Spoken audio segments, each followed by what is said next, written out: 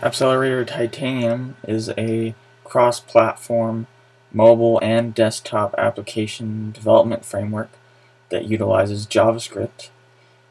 So if you are a web developer, you will be very comfortable moving over into Appcelerator and starting to develop native App Store, Android Marketplace applications with a pretty singular code base in JavaScript. So it's pretty awesome, and you can check it out by going to Appcelerator.com. This tutorial is just going to be an introduction, and also we'll be working with a few basic user interface elements, and I'll show you the documentation. So if you go to Appcelerator.com and go to the Developer Center, you can, well, actually, on the main website, you can go and download Titanium, the developer development environment, like this, and also the SDK. And once you have that, you can go into the Developer Center under Docs, and under Mobile, go into the reference guide. And so these are all of the classes you have available to you through JavaScript in Titanium, and they give you the full set of user interface elements for Android and iPhone and iPad, along with all of the other hardware capabilities of the devices. And so let's go ahead and jump into Titanium Studio, and once you have everything set up, do a File, New, and make a Titanium mobile project name, whatever you want. I use the default location where it's in Documents/Titanium Studio Workspace. That's the folder it's in. The app ID is just like a com or a org dot, your company name dot, and then your app name, or however you want to do it, and then your URL. You want to select the latest SDK version. In this case, it's 1.7.2, and for me, I like to just select all of the devices here: iPad, iPhone, and Android. So once you have a project set up, go into the resources folder of that project and open up app.js. In Titanium, app.js is the starting, or it's like the default JavaScript file that's run when your application is started. And I actually have the iPhone simulator running this code right now, and you can see this is just what's put in the project by default. It creates a tab group, so you can see this at the bottom. Creates a window. So a window is an actual, it's something that's displayed that takes up the whole screen. The tab is just something that contains the window, so you can see we're creating a window by using the ti.ui.createWindow function. And for each, whenever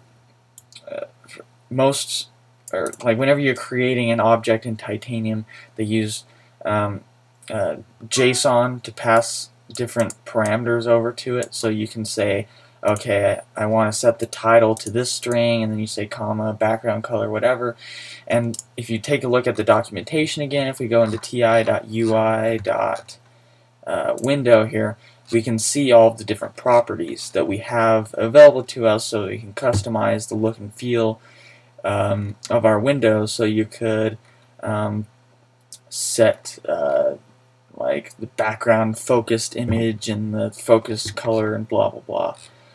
Just about anything you wanted. You could tell it if you could say if you wanted it to be a modal window, or just a standard heavyweight one, whatever you want. And then within a window, you can put other UI elements. So in this case, they're creating a label, calling it label 1.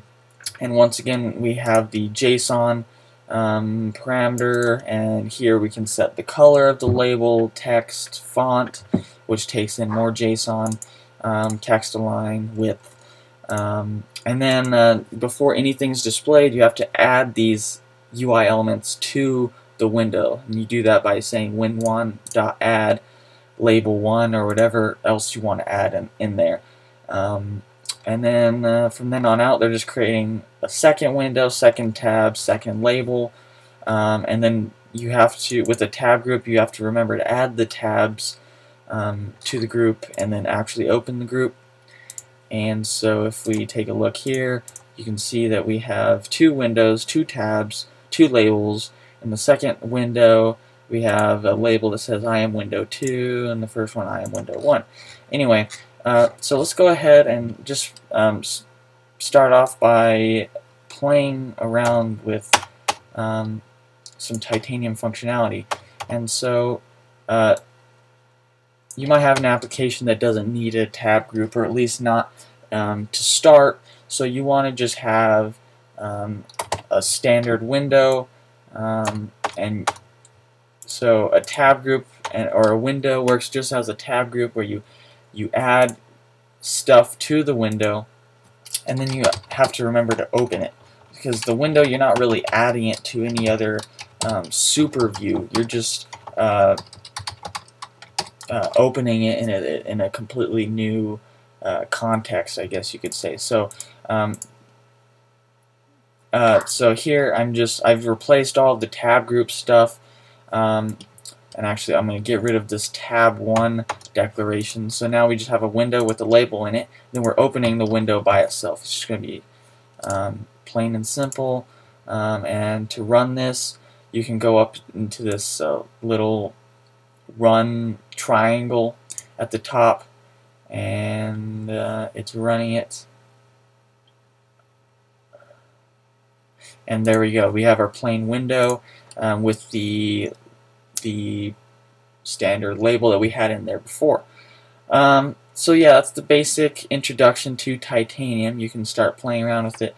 I gave you an overview of like how the documentation works, creating a project.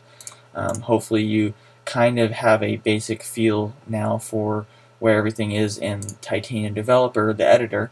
And don't forget to follow me on Twitter. It's at Connor Denman. Follow me on Tumblr. It's connordenman.com. You don't have to follow me. If you don't have a Tumblr account, you can just go to my blog, connordenman.com, and Google Plus Connor Denman. Thanks for watching, and stay tuned for more videos, and I'll make more for Titanium as well. Thanks.